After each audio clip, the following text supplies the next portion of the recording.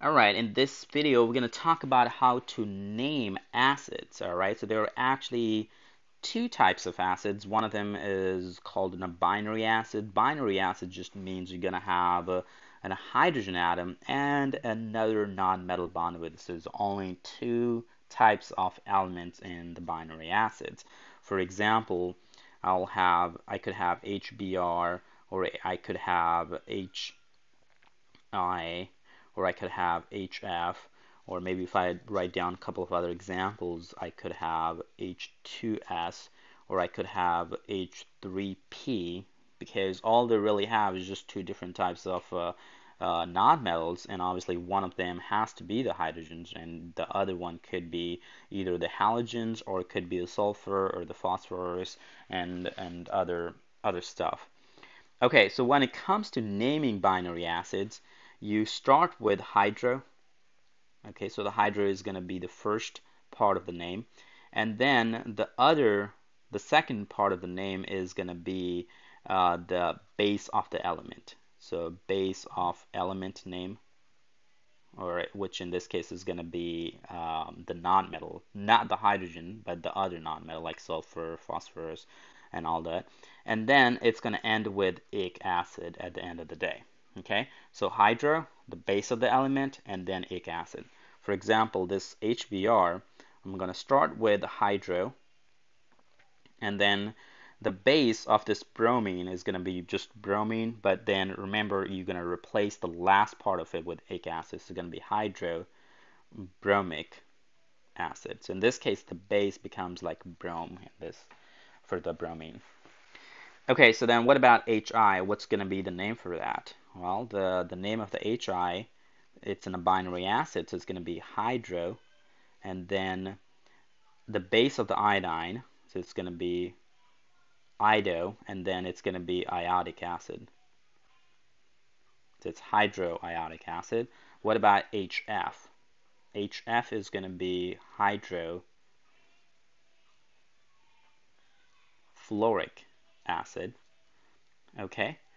Then what about H2S? All right, so there's actually two different names for this. You can also call that hydrogen sulfide, but if it's in a solution form, you can call that in the form of an acid, and it's going to be hydro. So the first part of this binary acid still stays the same, starts with hydro, and then it's in a sulfur, so it's going to be sulfur, and then you're going to replace the last part by ic acid. It's going to be sulfuric acid. All right, it's not a sulfuric acid, it's hydrosulfuric acid. There is a big difference between this hydrosulfuric acid and just the sulfuric acid. And then what about H3P? It's going to be, again, starts out with hydro, and it's going to be phosphoric acid.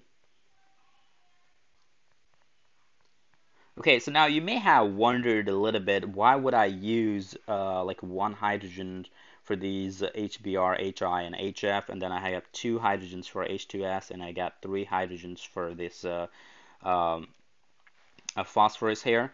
So let me make a space here a little bit.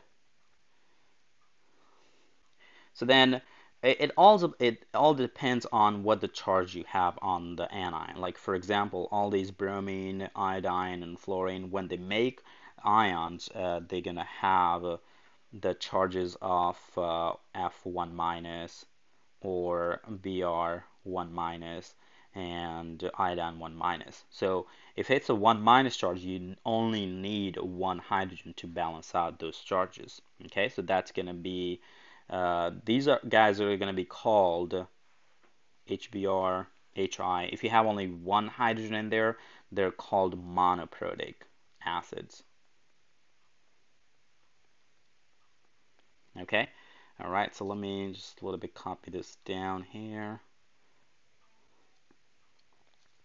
Okay, so then if I focus on the sulfur, sulfur is actually 2 minus. All right, so since it's 2 minus, if I want to make acid out of it, I would need two hydrogens to balance out the charge, because hydrogen would have a 1 plus charge if it's bonding with a nonmetal.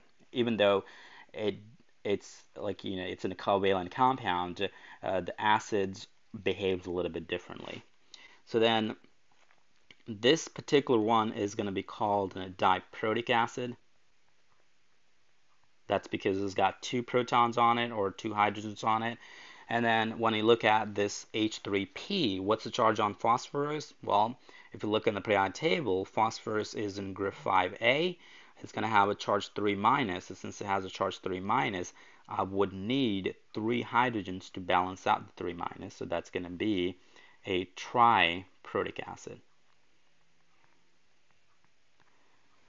Okay, so that's your binary acids, and make sure you use hydro, the base of the element, and then it ends with ic acid when you're naming your binary acids.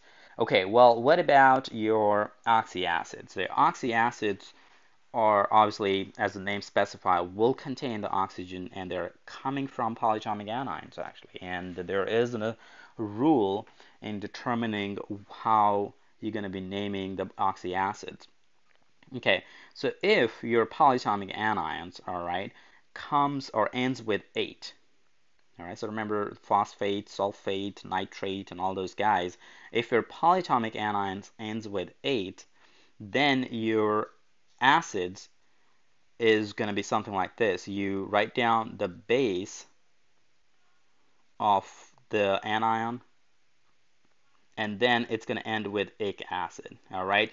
No hydro used here, all right? I'm just going to specify there, no hydro used in oxyacids. So make sure you don't use hydro in oxyacids. Okay, if your polyatomic anions ends with ite, all right, it's like nitrite, sulfite, phosphite, then you still write down the base name of the anion, and then it's going to be ending with us acid. All right, so maybe I can make this a little bit better. Base name of the anion, and then us acid. Okay, let me take a few examples here. What if I have NO3 1 minus? Okay, so if you guys recall, this NO3 1 minus is called a nitrate. So it ends with 8. Okay, now if I want to make acid out of it, how many hydrogens would I need? Well, the criteria still stays the same. If you have a 1 minus charge, you will need only 1 proton to balance out the charges. So then when I name this, don't call this hydro. That's because it's an oxyacid. So the name for that is going to be, so you still, the base still stays the same. It's going to be NiTr. So that's going to be the base of this anion. So it's going to be nitric acid. So for the most part, your 8 in this case is getting replaced by ic acid. What about something like CO3 2 minus? Okay, so CO3 2 minus is actually called carbonate, and if I want to make the acid out of it, how many hydrogens would I need? Well, there's 2 minus charge on it, so I would have H2CO3 there. So that's going to be called, since it's a carbonate, so the carbon is the base name for this polyatomic anion, so it's going to be carbonic acid. Okay, what about something like maybe PO3 3 minus? So PO3 3 minus is called phosphite. All right, so now it's ending with ite. Okay, so then when I make the acid out of it, it's going to be H3PO3 because I need 3 protons to balance out the 3 minus. And then what would be the name of this?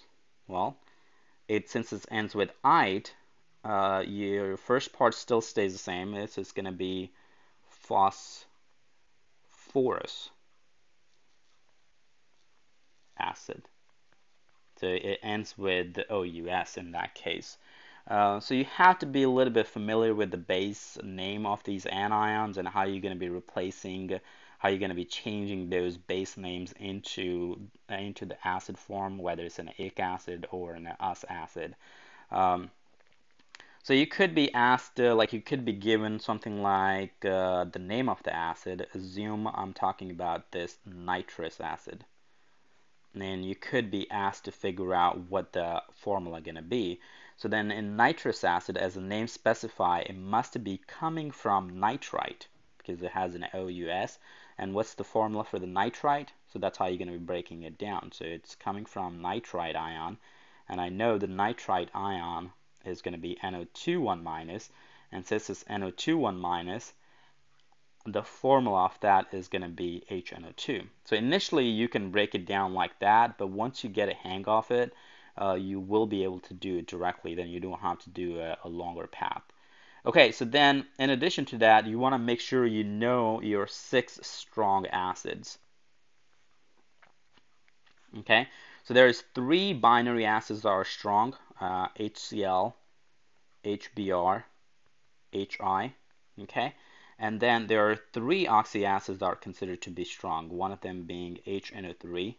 We talked about that. What's that one called? That one is a nitric acid. And then the other ones are H2SO4. And then the last one is HClO4.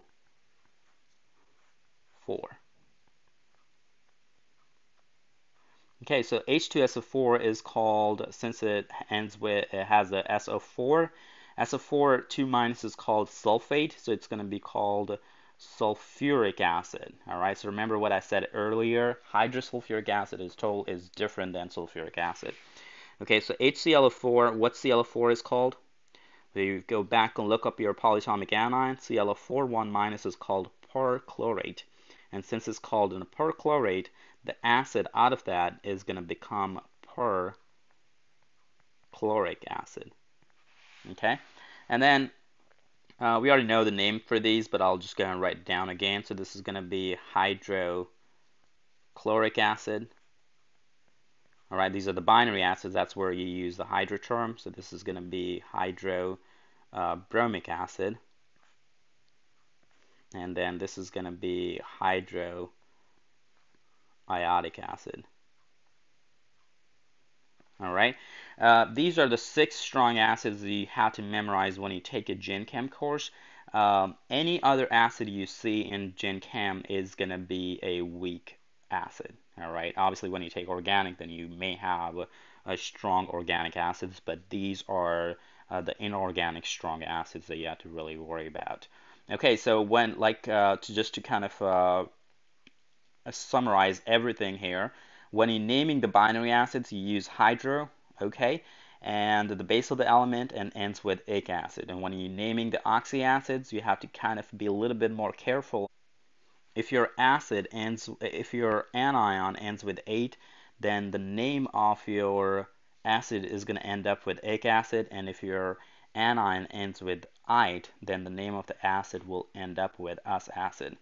Alright, so hopefully this was helpful, and I have some more videos posted with the examples of these with these ionic compounds, covalent compounds, and the acids.